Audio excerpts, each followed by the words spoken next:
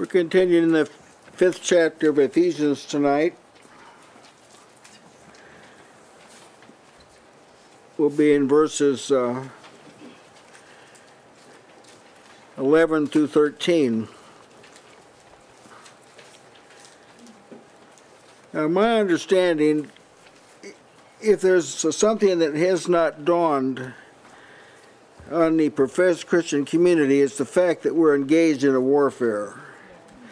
This general knowledge, it appears to me, is at a very low level. We are in an intense battle. Amen.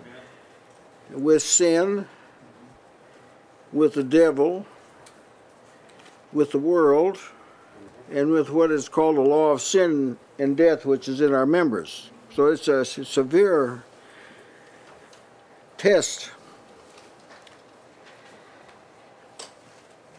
And often a lot of people don't even know this. It has not really been declared. So in your personal prayers, this is one thing you want to ask the Lord to raise up messengers that'll let this be made known to the people. Most people are unaware that we're of the fight of faith, the good fight. It is a fight. The good fight of faith, and this is owing to the fact that a strange Jesus and gospel have been preached, that this doesn't seem to be the conclusion people arrive at. When they hear all the preaching and they participate in all the programs and attend all the gatherings, they are not coming up with this conclusion, to fight the good fight of faith and lay hold on eternal life. Now, we don't have to ask what are they being preached. We know what's not being preached, because that is the consequence of true preaching, is that people become keenly aware of the fact that they're engaged in a battle. And anytime there's a battle, there's jeopardy. There's always a jeopardy when there's battle. Now, I know we're more than conquerors in Christ Jesus, but that factor in Christ Jesus, that's a big qualification.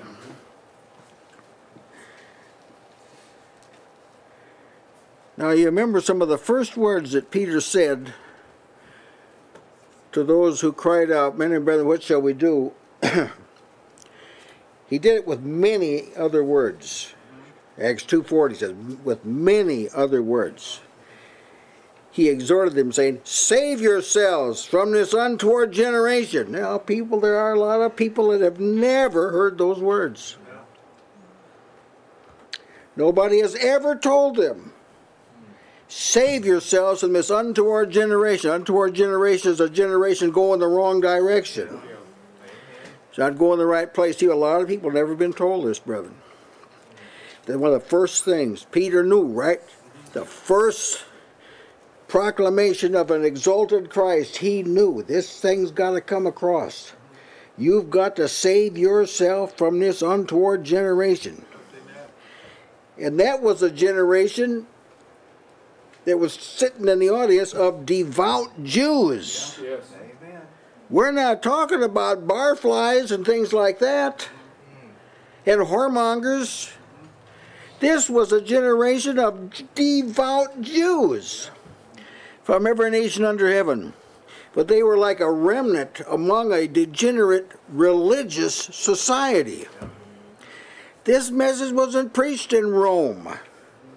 This is preached in Jerusalem, the city of God, where he placed his name among a people that had been cultured for hundreds of years to think right about the Messiah.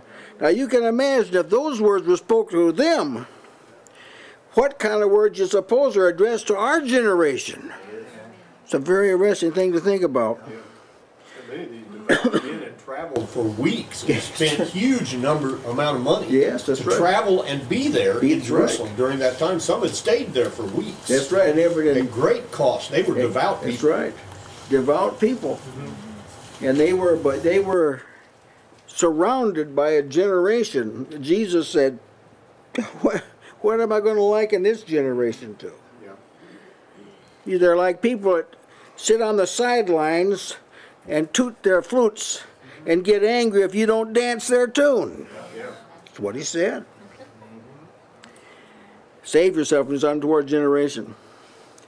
Now, Paul's accenting in this text we're in, he's accenting this fight.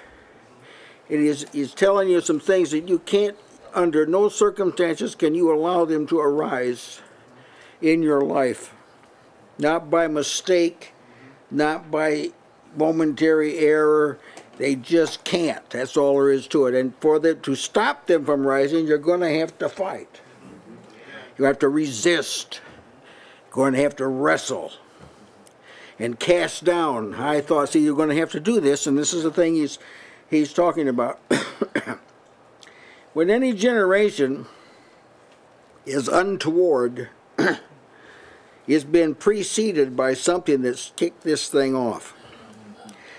Now with Israel, I believe it was Rehoboam is the one that it kind of commenced with, who established the different idols in different parts of the country. Was it Jeroboam? Jeroboam.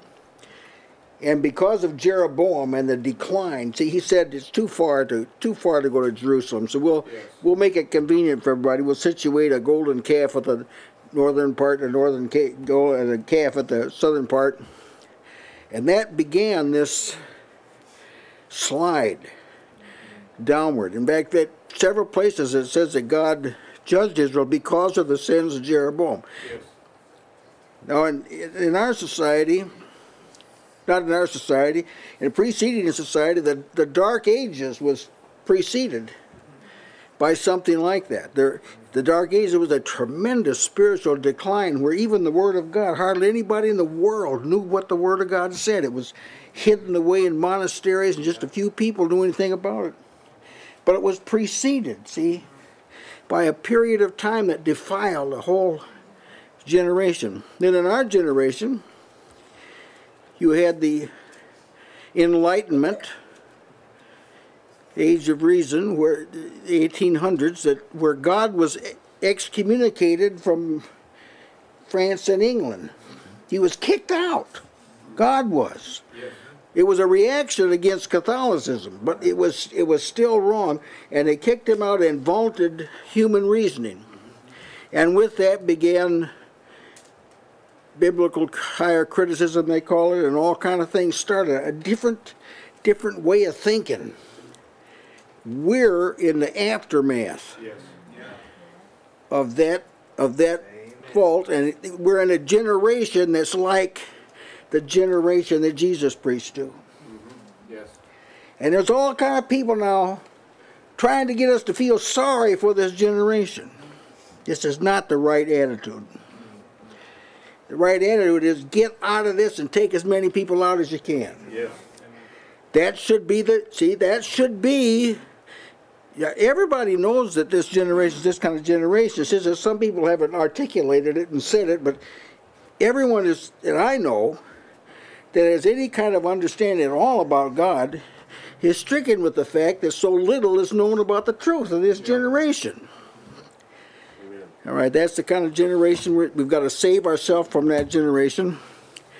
The Ephesians, they were in a sensual society. Their religion was sensual.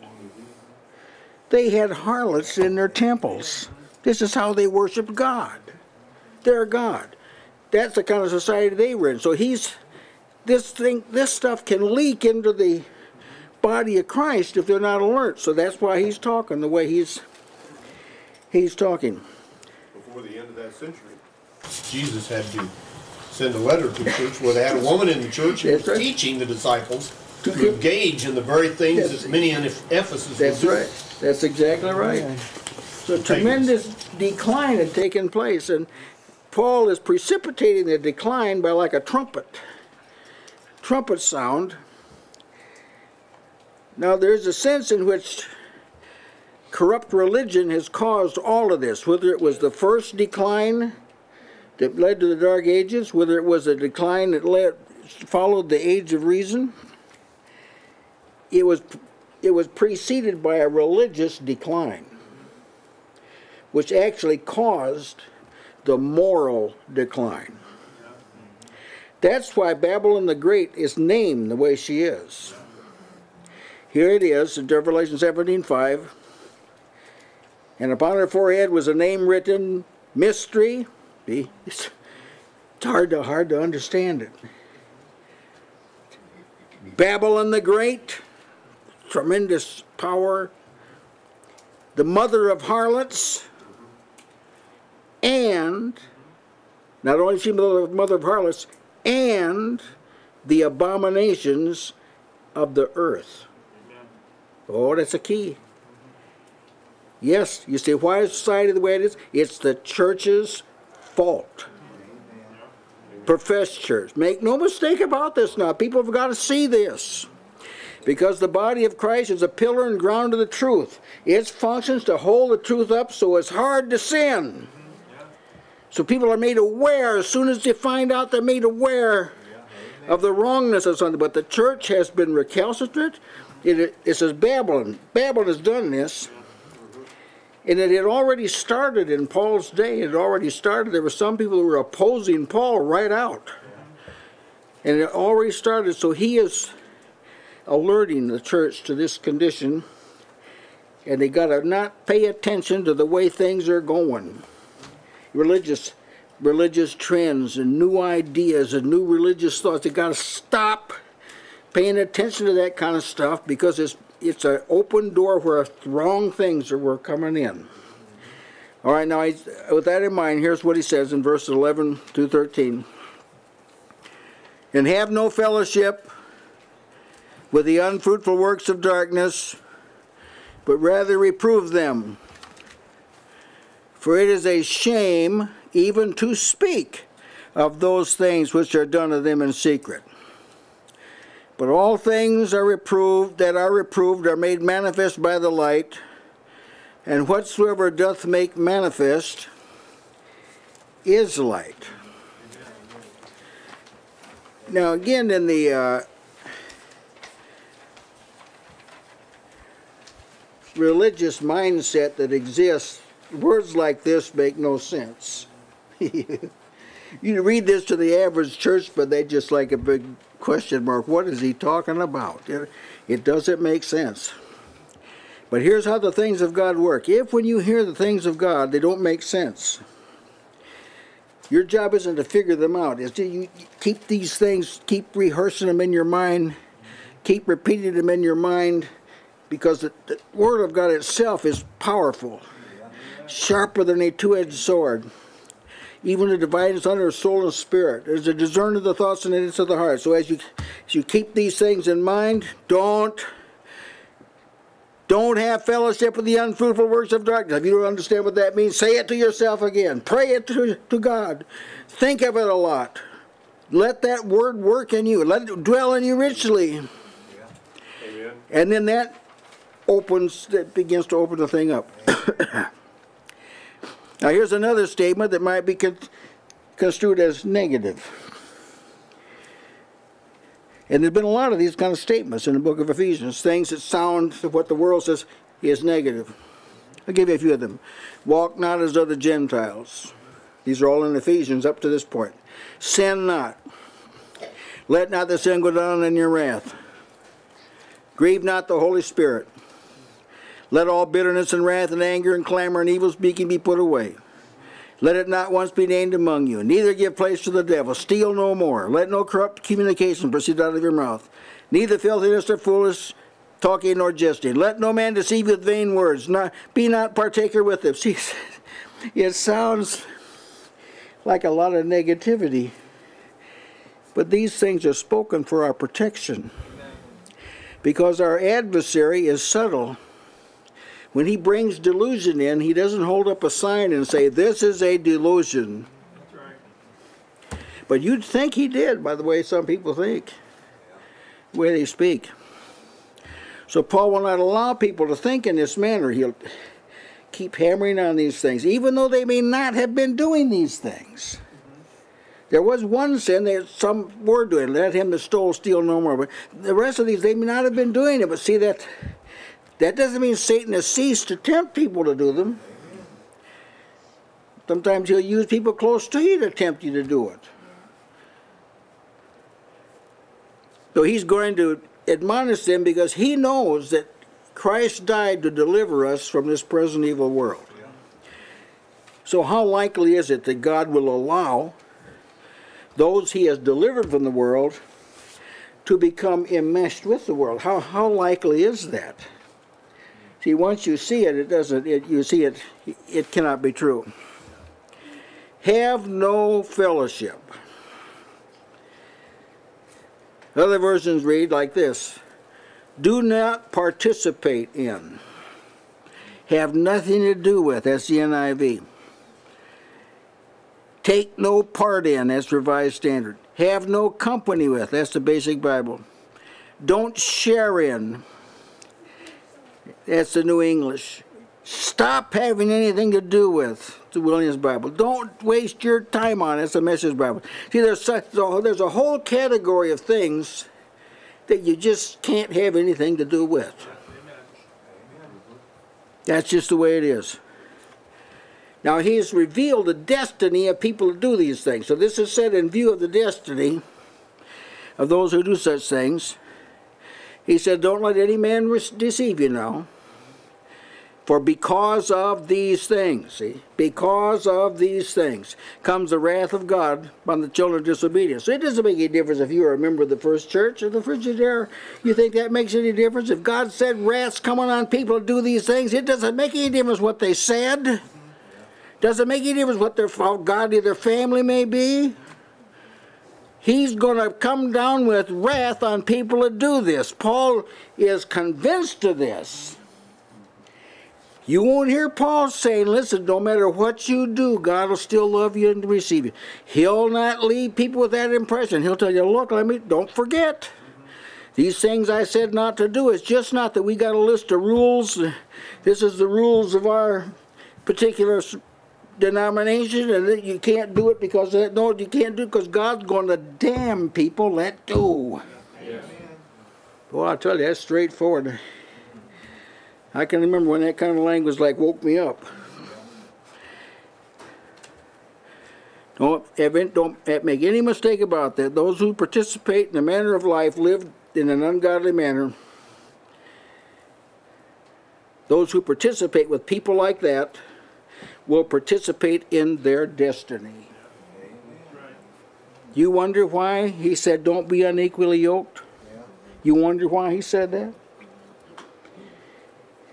I understand there's some people that are caught in the trap that it wasn't intentional. At one time both people were out and one was converted and one wasn't. Paul tells you how to deal with it. If the person is unbeliever, can dwell peaceably. That means they don't tell you not to go to church. And they don't tell you not to read the Bible.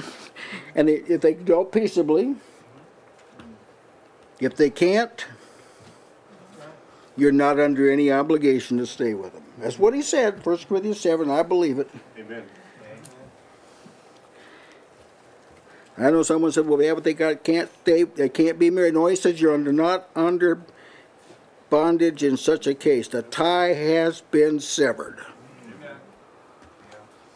There's another thing, that's one thing that severs the tie. Another thing is adultery severs the tie.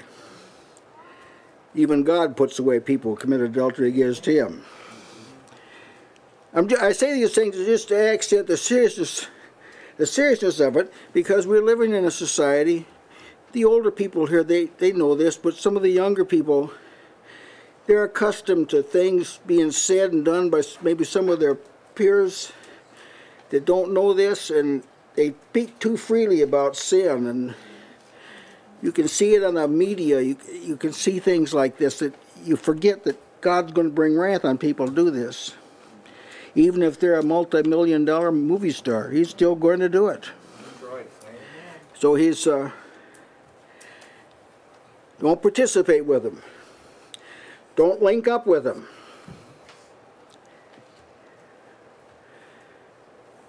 A person has to work this out themselves. I'll just tell you how I worked it out. I refuse to be part of a project where there's one of these kind of people in it. I don't care if it's a philanthropic project. I don't care what it is. I will not be linked up with it.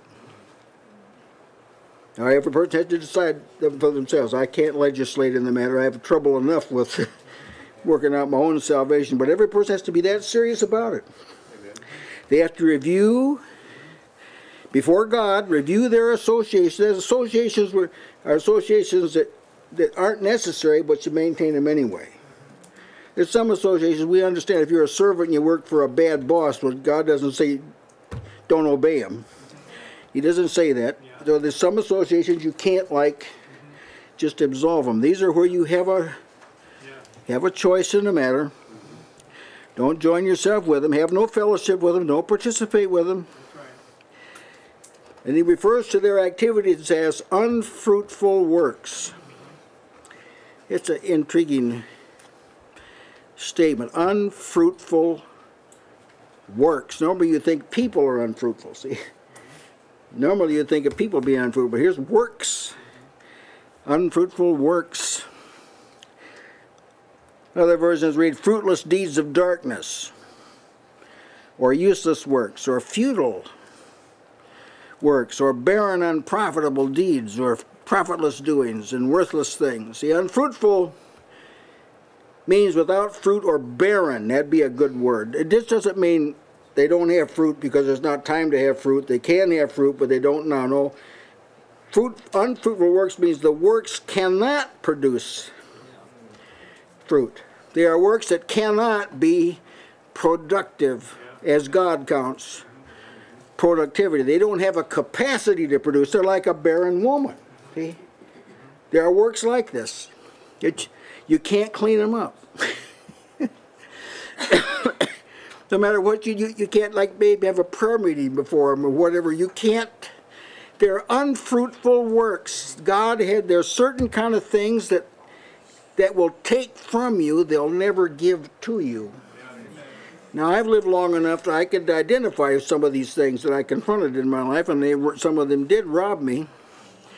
But you have to work this out. That's why he's writing this, so people can work this out. So they're incapable. The unfruitful works are incapable of producing anything that God accepts or desires. Now, as you know, Jesus taught the seriousness of unfruitfulness. He applied it to people. He said, if any man in me does not bear fruit, the Father will remove them. And they'll be burned in the trash heap of humanity. Yes. That's what he said. The fruit we're talking about is Godward. Yes. There are some things God can't get anything out of it.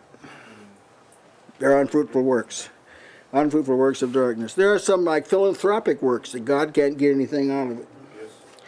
Because his enemies are in the project. So he can't get any work out of it. Yeah, it's a reminder that the ones that came to help Nehemiah and them rebuild the walls. They said, you have no part in this. That's exactly right. So it's of that same nature. That's right. And Jesus also said you'll know them by their fruit when he was talking about That's right. Religious. He was talking about religious people. That's right. False teachers. Amen. You'll know them by their fruits. By their fruits. So this fruit thing is a key. So there's some things. Whether it's religious people or irreligious people. That's right. There's some people that can't give God anything. Yes. And there's some works that can't yield any benefit to God or what he's doing. Whenever the possessed, the demons in that possessed man wanted to say who Jesus was, he just shut it down. Yes. Won't even receive it from them because That's they right. were unclean. That's right. Now, this goes on to talk about light. What light does is it divides, makes a division, a perceptible division between what's evil and what's good. So to accept something that might be construed as a good work from an evil source is to conflict and to confuse and to mingle. And that's not what God's doing. He's dividing.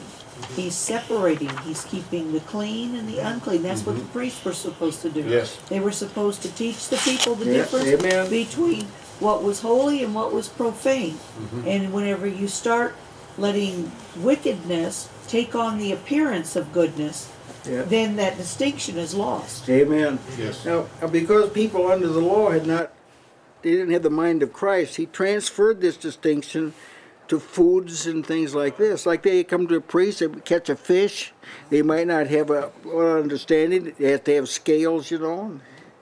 It can't be a bottom feeder. And they say, "Can I eat this?" He said, "Oh, you can't eat that." Say, "Here's an animal I went hunting." No, no, that animal burrows under the ground. You can't eat that. So he taught them with like babies. Now that we're in Christ, we don't have the distinctions. Now have been transferred to other matters that have a deeper bearing on humanity. But he taught people that God has a right to say you can do that and you can't do this. God has a right. God has a right to say that's not right, this is right. See? And then this is one of the great advantages of teaching your children properly. They grow up they know what's right and wrong. And that's essential, yes. Yeah, these things that he's talking about now, they'll not only alter your body, they'll alter your character. Oh. So see, these things, they have to be. You have to come to a knowledge that they're wrong before you cannot be involved in them. But the Holy Spirit is inclined to open these things up to show you. But as soon as it's your business to make sure you don't have fellowship with them. Amen. Yeah. Yeah, brother. This is something I appeal to the young people at Judy about, because many of them have no concept of biblical understanding and so forth. I said this to them today, if we don't receive this standard of righteousness from God, who are you going to receive it from? What source are you going to have? That's right. You're just blowing in the wind. That's right. Tossed here and there. Your idea is as good as mine, as good as so-and-so's, as good as this guy, and so forth and so on. The guy that talks the fastest, the guy that uses the biggest words, we're going to listen to him. The guy with the most money, we're going to listen to him. Well, there's plenty of human history about things like that and the fallacy of things like that. Who are you going to listen to anyway? Amen. Well, God has given us the standard. Amen. It's of Himself. Amen. Amen. That's the wonderful thing about it. See, you can't legislate these kind of things, but God has put it in each person. That's right. That's what's profitable for me or not. That's right. In that chapter you referred to, when Jesus talks about if you're not productive on the vine, so to speak, if you're not productive. Now, what made that person unproductive was they made decisions in their own life that was unprofitable. That's right. So it translated, and them not being able to produce for God. So they were not profitable in their decision. It's just what I'm doing. It's just hindering me in the kingdom of God. That's right. The first thing you got to ask yourself. And we could even elaborate some on that. Something that's not profitable is where you don't derive strength from Christ to do it. Yeah, some things, it's obvious to you, well, Jesus isn't going to support this. I mean, if I want to be a smart thief, Jesus isn't going to support that. But you've got to be able to decide whether you can call on the Lord to assist you in what you're doing or not. Because that's the branch that didn't bear fruit wasn't deriving strength from the vine. That was what the problem was. So this is unfruitful works of darkness are works that don't rely on Christ. They're activities that don't depend on God's strength and His wisdom that comes from Him and strength that comes from Christ. See, that's the kind of works they are. And there were the unfruitful works of darkness. That is, darkness is the environment or soil where these works grow. Darkness in this case is to these works like the soil is to plants. That darkness in Scripture, you understand, is ignorance. It's not knowing. It's living in the dark where you don't understand. Now there's certain things that grow in that kind of environment. Good plants don't grow in that environment. They grow in the light. They don't grow in that environment. The unfruitful works of darkness are works that the darkness actually has been the environment in which they've been produced. It's their ignorance of God that makes them do what they do. Yes. Well, see, it's kind of a far-reaching thing. Sometimes we'll be tempted to be a little bit naive about why people are spiritually, I was about to say stupid, but spiritually ignorant. and we'll be a little too lenient. See, when people are spiritually ignorant, when they don't know God, and they don't know the truth, the works that we've been saying abstain from, this is the kind of environment in which they grow. Yes. They're works of darkness. Now, does that not put a different slant on know the Lord? See? When you know the Lord, this moves you out of this environment of darkness where everything that God doesn't accept grows. So when you get out of there, that's the secret. Go ahead. It's one thing for a person to be bothered or be shameful when they commit sin. It's another for a person like Paul who's bothered because he has the capacity to sin. That's what he meant in Romans 7 when he said, "Wretched man that I am." He didn't mean I'm wretched when I commit whatever. He meant wretched man that I am, that I have the capacity to sin. And there's even a condition where men can just drink iniquity like water, and it doesn't bother them. That's like the worst. Yes. But it's not, regeneration doesn't just make a person that feels shameful when they commit sin. It makes a person that is shameful of their sinful nature. They're bothered by the presence of their sinful nature. And that's right. What enables a person to have no fellowship with the fruitful works of darkness. This is not just like accelerated rule keeping. Amen. You know, there is a view of the new covenant as just like accelerated law keeping. That we just have to do better than what they did under the law and work harder and things. And it's not just it's a change of nature. Amen. The law is for the lawless. That's right. Now when that man receives a promise that he's going to receive a body like unto his glorious body. That's good news. Now that's I'll give all diligence and make my calling sure. Amen. Yes. That's right. Now see, it's wonderful to be among a people who know this, able to talk about it. Doesn't it do something for you? Because you hear these brethren talk, and you've already come to that conclusion in yourself, and it's like he's saying amen to what you to what you already thought. I'd like to know that what the Apostle Paul was grieving over there in Romans 7. Yeah. The things that people often do didn't even come into his mind, and yet he was grieving over his capacity. That's right. And maybe some... That he could be tempted. Yes. Yeah. He agreed, but the things that a lot of people are engaged in, he never even thought about. He was not tempted by those things. Even before. Yeah, it was like the master. Well, he couldn't be tempted with some ordinary gutter thing. You know, it had to be something really big. That's right. To be a real temptation to Jesus. Satan has never tempted me to turn a stone into bread. This also shows this saying, have no fellowship with the unfruitful works of darkness, shows that if you are ignorant, it's not an accident. That's good. I mean, that's why you won't be acquitted on the final day for being ignorant. Because God's made known. That's See, right. there's no valid excuse to be ignorant now. And if a person, what about when you're a new believer? Well, a new believer, he's coming out of the ignorance bit by bit. See, so we're not talking about that kind of situation at all. Yeah. I was considering kind of off what Mr. Wilson said about having no fellowship. It's like if there's a person who needs to cut up some firewood and someone advises him, you need to make sure you do this in the daytime, that way you don't hurt yourself, but they decide that they'll do it in the nighttime when it's dark and they can't see anything, and so they end up cutting themselves and they have to go to the emergency room and get it fixed, and it immediately becomes unfruitful because then they don't have the wood that they need to burn that fire with. But the unfruitfulness extended on further than just that night's work, didn't it? Yes. Amen. Well, if we can't fellowship with unfruitful works of darkness, well, let me say that another way. If we ought not to fellowship with the unfruitful works of darkness, just for the sake because they're not fruitful, that's reason enough. What should we do then? Ignore them? No. Rather reprove them. How about that? Rather reprove them. It's like shine a flashlight. Show them for what it is. Some other versions read expose them.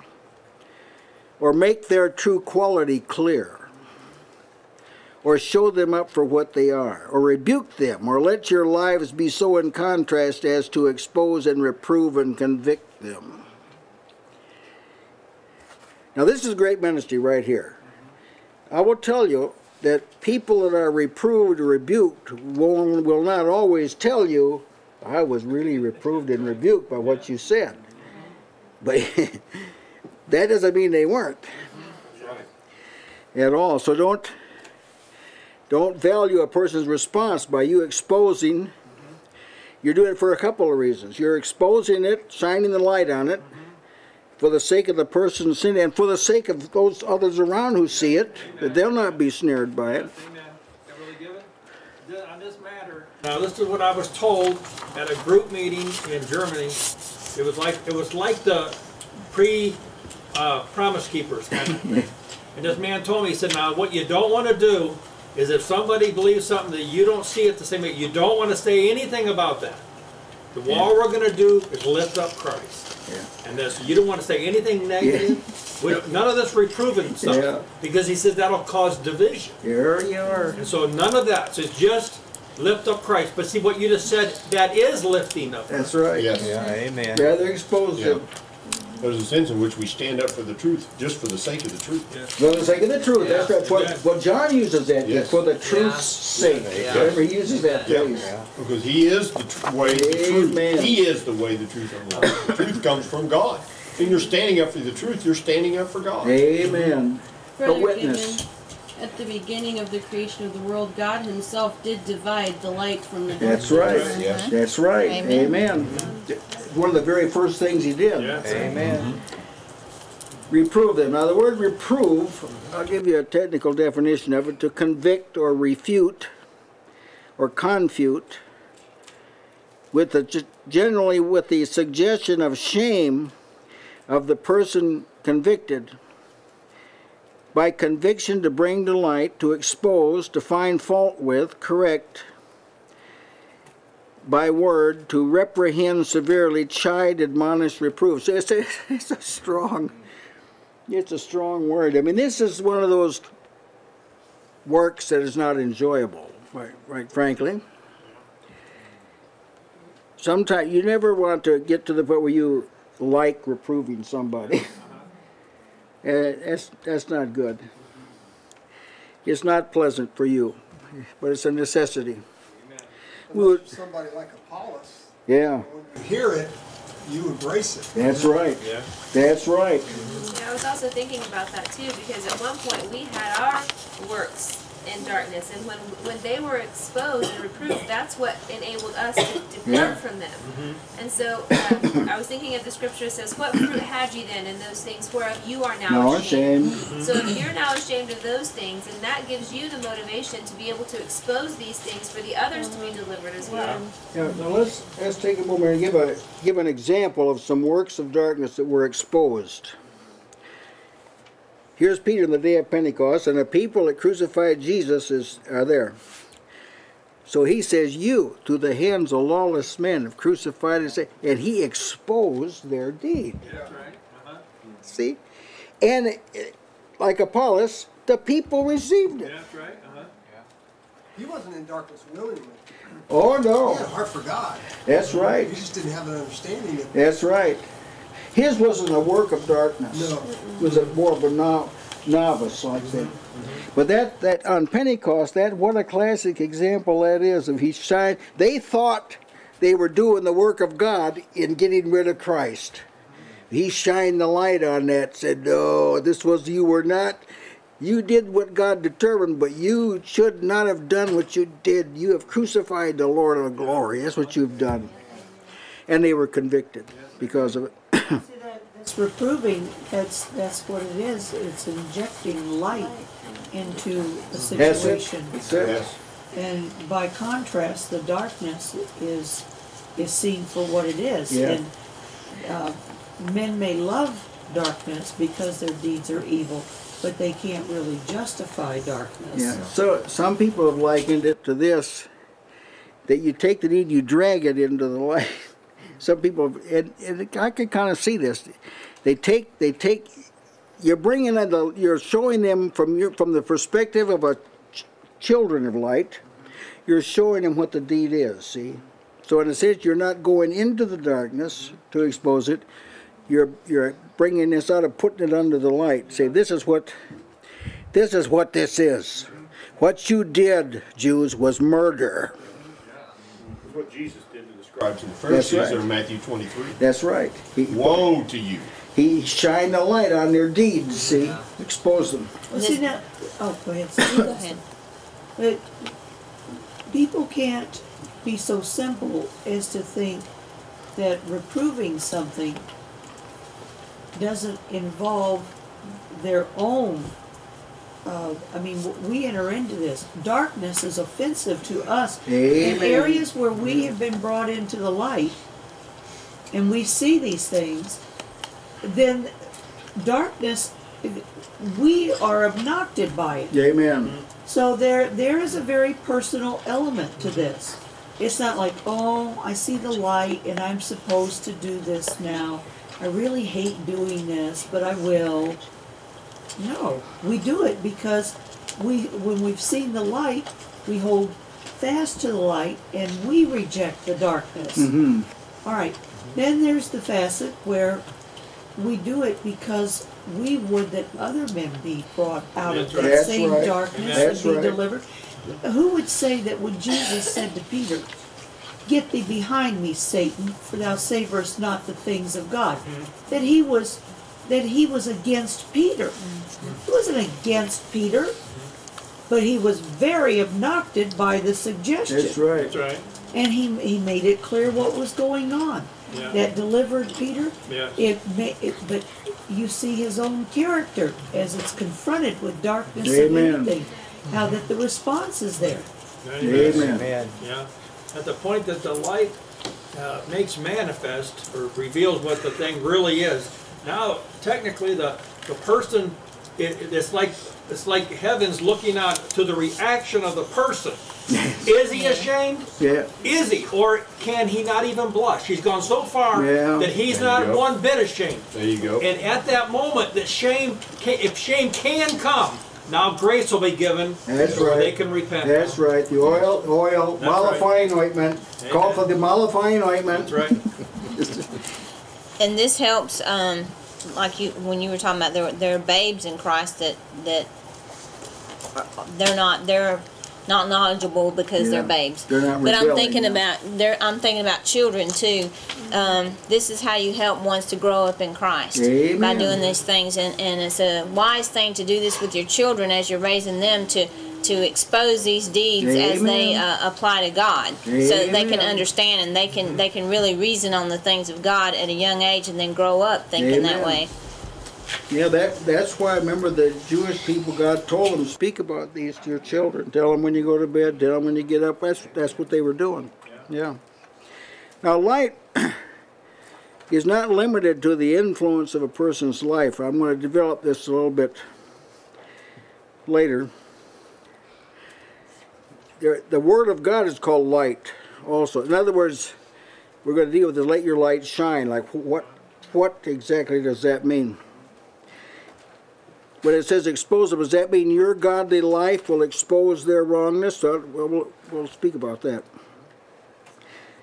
The prophetic gospel is called a light. Take heed unto the light till the day dawn, the day start rising in your heart. So at this point I'm showing that the Word of God is connected with light. It's not just the influence of a person. Expose them, for it's a shame to even speak of those things which are done to them in secret. See, that sounds almost like a contradiction. You know, expose them, and you think you'd have to address the subject of what they're doing, but it's a shame to speak of those things. Shameful and disgraceful. Shame, that's kind of an obsolete word in our day. I'm surprised the dictionary doesn't say obsolete or archaic, because shame, this is like in our society. Glory in their shame. The glory in their shame, that's right. Something that's shameful is base or dishonoring. brings dishonor upon a person. When Adam and Eve sinned, they were ashamed, right, before God. When a man named Hanan took David's servants and shaved off one half of their beards and cut off their garments in the middle, even to the buttocks, and sent them away, it said they were greatly ashamed. Knowing that the Lord had promised to be with him as they were coming out of Babylon, Ezra said he was ashamed to require of the king a band of soldiers and horsemen to help him. They're coming from Babylon, going back to Jerusalem, but there's enemies along the way, and Ezra was ashamed to ask for a military group to go along with an escort, because God had said he'd be with them. See, how's that for sensitivity? Yeah, the people of God got to get to the point where they're ashamed to ask the world for help. In things pertaining to God, we're talking about. Ashamed. And then again, when Ezra's praying to the Lord after the people being restored, he said, "Oh my God, I'm ashamed, and blush to lift up my face to thee, my God, for our iniquities are increased over our head, and our trespass is grown up into heaven." Now, Ezra himself hadn't sinned, but the people with whom he's identified had. All right, what would happen, you suppose, if, whether it's a congregation or a whole denomination or whatever, somebody stood up and said, "Lord, we're ashamed, we're blushed to lift up our face to you about what's happened to your church. I'm part of the thing, and look what's happened. I'm ashamed and blushed to lift up my face." I mean, I have an idea a lot of the things would change. That God would work. If somebody, this is what Daniel did. Remember, Brother Gene mentions Daniel often. He would confess the sins that happened a long time before him, see? And the situation we're in is caused by some sins way back. It's not wrong to just acknowledge it before I go, you know, I'm ashamed that this happened. In my generation, Lord, I'm ashamed this happened. Amen. You know, I think God hears prayers like that. And then as someone had already mentioned that he mentions our former sins whereof we are now ashamed. Shamed. I'm glad that we don't have to rehearse each other's past every time we come together. Isn't that a great deliverance? Yeah, a lot of times Israel, they had to do that. Every time they got together, some prophet spoke, he'd have to rehearse the sins of the people. Stephen, he had to rehearse. Paul rehearsed Israel's sins. See, that prophecy rehearsed what the people did that was sinful. When you come into Christ, you don't have to do that anymore, praise God. Now we can rehearse what the Lord has done. See the difference? Yeah, some of Jeremiah spoke of people who couldn't blush. All of this blush, shame, ashamed, this has a strange sound in the megachurch, entertainment type environment. This is strange language. But you'll note in Scripture, there's a certain modesty. When sin is addressed, there's a certain modesty to it. It's not raw, rough type language.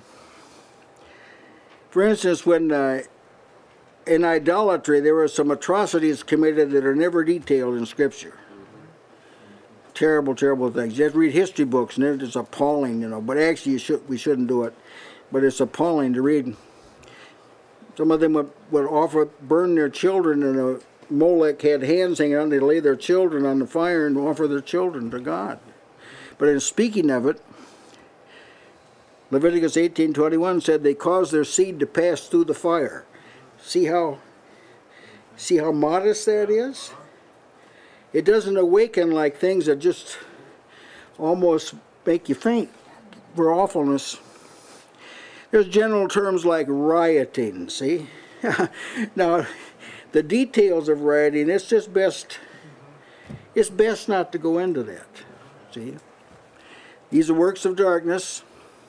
It's a shame, but it's not because you know the details. So what I'm showing here is, in Christ there's a certain kind of sensitivity that you're just ashamed to talk about certain things. And another word is chambering. It's lewdness, but has to do with immorality. Here's another, revelings, or abusers of themselves. See, they're the type of words that you have to think about, but you're thinking about it from a different perspective than the details. If all of the details of immorality was laid out on the table, it'd have a defiling effect on your mind and your conscience and everything else. So there's certain large words that are big enough that you don't, if you just think about them, you don't think of the sordid details. Now, this is one of the bad effects of modern entertainment, where people now visually see things that were withheld from people before. And you know that you can't like get it out of your mind right away. When I was a boy, young man, this issue came up in Hollywood. Any kind of a scene that had to do with a bed was there, the man had to have 1 foot on the floor. This was a standard Hollywood procedure. And there could be no nakedness to the waist up or any of this. These were rules. When this began to be changed, it caused a lot of alarm, and a generation that's produced is a generation that's more free than they ought to be. They know more than they ought to know. They're tempted in areas they didn't have to be tempted in. That's why this modest language is employed. It's a shame even to speak of those things. Not to let them come out of your mouth. Not speaking of them is a way in which we remain clean of them. That's good. That's good. Amen. Yes, I can see if you speak about them, the reality of them has more access to you. Well, there's a natural embarrassment in people on certain things, and when you break down those walls of embarrassment, well, then you're more apt to actually engage in the activity. Right. But if you're ashamed to speak of it, the chances of you doing it are Amen. Greatly reduced. Yes. Shame even to speak of those things. This is good in teaching your children and so forth. There's just certain words that you just don't use. That are common words that other kids use, children use. No, because they wake up things that you don't want woke up. Shame to speak of them. Also, I hear words at work, and I don't want to do any of the things that they're talking about, but they disgust me. Oh yeah. And it's kind of like getting dirty. That's right. I mean, you don't mull it over in your head, but it is. It's just like you don't even want to have anything to do with it. That's right. And that takes time. See, this is like a robber. It's like a robber of your time. You'd rather spend your time on something productive, but now you've got to do it to fight off fend off these temptations. Now they're done, he says, that in secret. Now there's a marked tendency of people who commit reprehensible sins, they like to have it dark. Like you'll never see a bar with a lot of lights. Here's some of the bars that are downtown, you drive by them, it looks like they're closed, but they're not. Nightclubs, dark. There's something about it, darkness. That's right. It's that man naturally wants things done in secret. And these are things that are done purely out of self-interest and self-pleasure. That's the only reason they're done. And there's a sense of shame that unfortunately is being destroyed in our day, but there's a sense of shame that accompanies it, just ashamed of such things. This idea of awakening things. Illustrated to me, I received news yesterday about 3 boys in broad daylight, walked into an apartment over here in Joplin, 9 and 10-year-old boys with a resident at home, and just started walking around the apartment, picking up things, putting them in their pockets, and they were going to walk out with them. 9 and 10-year-old boys. Where did they get the idea of something like that? Right in front of the resident. It was planted in them. That's right. Somehow. That's right. I know children have always taken things and so forth, but this is right in front of them and thought that they could just brazenly walk right out. That's part of what we're talking about. Yes. See, that's fruit. See, that's unfruitful. It's not that it has no fruit. It doesn't even fruit Godward, but it does have this fruit unto ungodliness. Yeah. The impact on these words of darkness on anyone's mind is really beyond total comprehension by us. Satan said, "Thou shalt not surely die," and the repercussions of that. Oh yeah. See that he introduced something in her mind that had never been there before. Amen. And so when this occurs, people do not have full control of their minds. They think they do. They say things like, "I can do whatever. I can quit whatever I want. I can do whatever." No, you can't. Yep. You have to go to sleep at some time, and when you do, you don't have control of your You're mind. vulnerable. That's right. And all of a sudden, everything you've exposed yourself to is available to your mind to create whatever it wants to create. And what you put in there, it'll use it. Oh yeah. And at least, we've all experienced this. You're trying to study, you're trying to think about the things of God, and something enters your mind. Yeah. What happened? And mine doesn't. There's a sense in which you can't stop what comes into it. I mean, in the thought That's world. right. But as far as what you put in it yourself, you do have that. Yes, You can amen. stop things. Amen. Now Jesus said that there's coming a day, appointed day, when everything done in secret will be made known. Whatsoever ye have spoken in darkness shall be heard in the light. That which ye have spoken in the ear, in closets, shall be proclaimed upon the housetops. And again he said, nothing is secret that shall not be made manifest. Oh. You want to get rid of those things by the blood of Christ. Amen. Yeah. You can see if your wife, if he forgives you your trespasses and washes them away, then this expose here, you'll be free from that. But see, the thought of this, with some people I unfortunately know, I dread to even think about. I just know a few things they did and it repels me. I can imagine when they're all made known. So it's a shame to talk about those things. Then the advent of entertainment, they not only will talk about some of these things, they'll entertain you by the display of some of these things. Remember Solomon, he had no idea the repercussions of the things he involved himself in. That's right. He thought he was just like exercising him to be able to taste of everything. Remember, he gave himself to everything, to experience everything. But he didn't realize the end of that. That's right. The end of that, it took his heart away. Yeah, he married heathen women so he could merge with other nations, That's not all that happened. That's right. Now, here's an explanatory statement. All things that are reproved are made manifest by the light. For whatsoever doth make manifest is light. So when he says expose or reprove, it means whether it's by life or deed, light is shined on the subject. It illuminates it. Shows it as it really is, in other words. So he's going to develop this reproof or rebuke of the works of darkness by associating reproof with light. Holy light, we're talking about. This is a light that shines forth from the manner of a person's life and from the words they speak. It's like a two-pronged thing.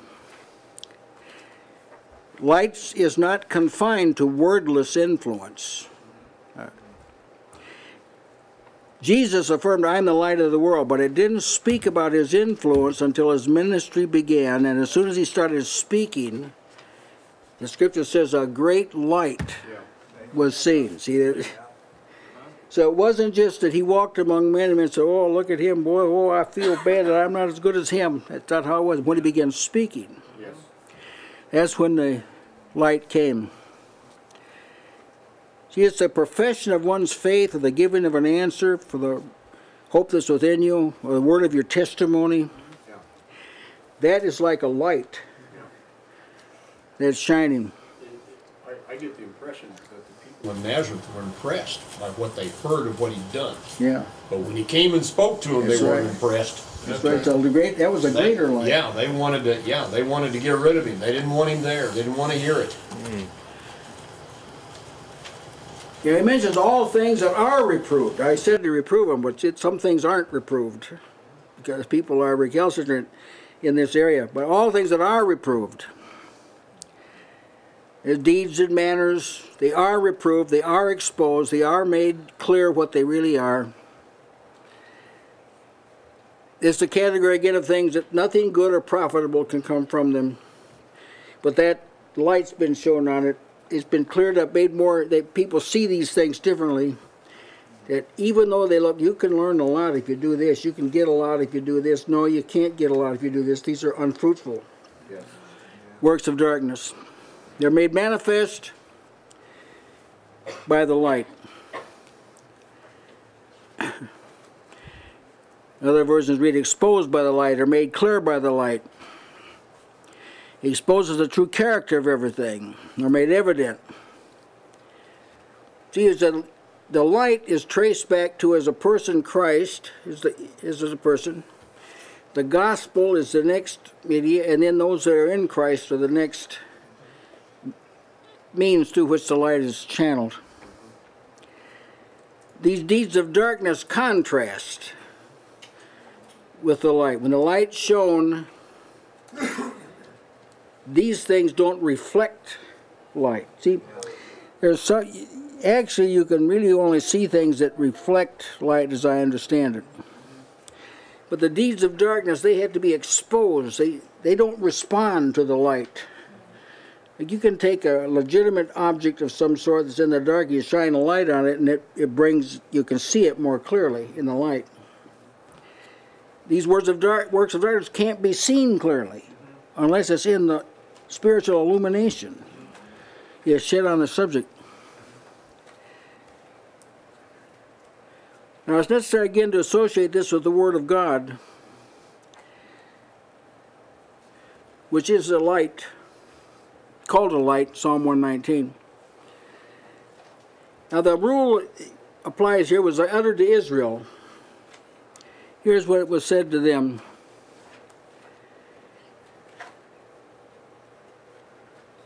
Yeah, Isaiah 8:20. To the law and to the testimony. Yes. If they speak not according to this word, it is because there's no light in them. See? So it isn't just your character, your influence that exposes the. It's just I want to develop this here at this point a little bit.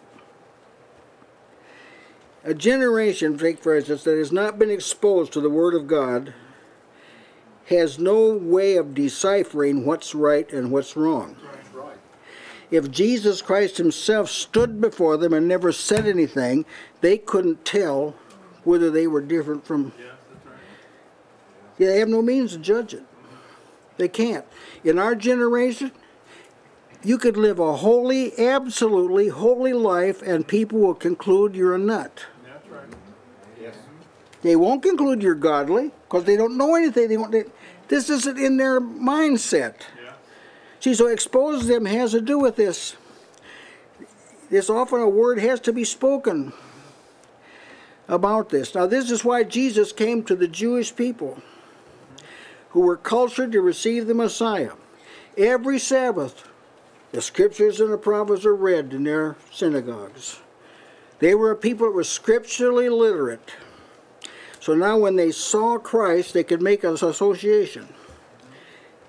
Some of them rejected it and some accepted it, but they could make an association of Christ with what had been said. Believe me when I tell you that if you don't open your mouth to this generation, they're not going to know you're different. That's right. You'll just be looked at as a person who has different habits, maybe a little different likes, but they won't connect it with God. See, this light has to be connected with God, and in our generation particularly, if there's no word, if you don't appeal to the scriptures, they have no knowledge that connects with God on this, you see. So when you have a combination of a society in general that is scripturally illiterate, and you add to that a church that is scripturally unknowledgeable, you have virtually an impossible situation. You've got a generation that's going to be rejected. That's what you've got. Now in Israel's day, they had the scriptures, they were knowledgeable of the scriptures, but the people had allowed the scribes and the Pharisees and lawyers, Sadducees, to trump scripture with their traditions, and their traditions overshadowed the scripture, so they didn't see who Jesus really was. Now you take someone like Nathaniel, Peter and John the Baptist, they saw who Jesus really was. You see how serious a situation we're in? Why we've got to be a scripture people, not just a sense of legality. Now he makes this last statement, whatever doth make manifest is light. Now this is surprising, but I'll give you what some of the versions say. By the light it becomes visible. That's good. Everything that becomes visible is light. That's not what it says. Everything that is made manifest is light. That's not what the text said, but I'm reading from versions of scripture here. Everything which is made clear is light. Everything that becomes visible is light. Anything illuminated is itself a light. Where everything is visible and clear, there is light. That's good. All right, now this is a technical point. When the light falls on something, that something does not become light. Amen. These versions say it does. It says what is manifested is light. No, that's not what it says at all, and I'll tell you why. Because that would require transformation. And if you let your light shine, the light that shines from you does not have transforming power. It does not. Any power that is through Christ is the light. See, this is a very serious mistranslation. Very serious. Whatever's made manifest is light. And if they were said is enlightened, it wouldn't even be right. But the point is that light is what makes the thing known. Or think of light as revelation. It comes from God. That's what makes a thing known. Your person doesn't make a thing known. Unless the person who sees you has some intelligent idea about God and the people of God and so forth, then that's another matter. So what happens when you speak the word that sheds light on the subject, then the people are able to connect what you said not only with them but with your own manner. Otherwise you could say, let there be light and there would be light. That's right. So I mean, God can say that and there's light because He has the power in Himself. That's right. So you have like you've already said this, you have a reflective quality. Christ is in you. So, but see, this is not the same as Christ when He walked on the earth working miracles. Otherwise, you could do the same thing. Yep. But you can't. What you can do, see, what illuminates, what the light that's been given you is to illuminate your path. And as you walk in the Spirit and live unto the Lord, you will be noticeable. Your light will shine. Yeah. But that light if at best brings an opportunity for change in others, That's not right. the change itself. And even then, it's only to the degree that they're able to recognize its light. If they're Athenians and they hear Paul preach about the resurrection, they don't say, whoa, we see that clearly. Yeah, that's right. Yeah, I'm saying that this, people glibly say, just let your light shine, just live out there godly. Well, you should live godly, make no mistake about it. But that isn't going to change anybody, particularly when society has no idea about why you're different. Yeah. They think it's just a matter of your discipline. You've chosen a different kind of lifestyle. It has been said, if the light that is in you is darkness, Yeah, how great is the That's darkness? right. So at any rate, I like the version that says, whatsoever makes manifest, that's what light is. So if people see the thing as it really is, somebody shine the light. Yes. Right? There's been some light. It isn't in their intellect, they figured it out. Someone shined the light on this thing, which means it was seen from heaven's perspective. There is no light in the earth. It's got to come from somewhere. That's right. All right, I think I'll close there. This to me was a very challenging text of Scripture, not because it was like intellectually difficult, but because you can see what I might call the ramifications of Scripture.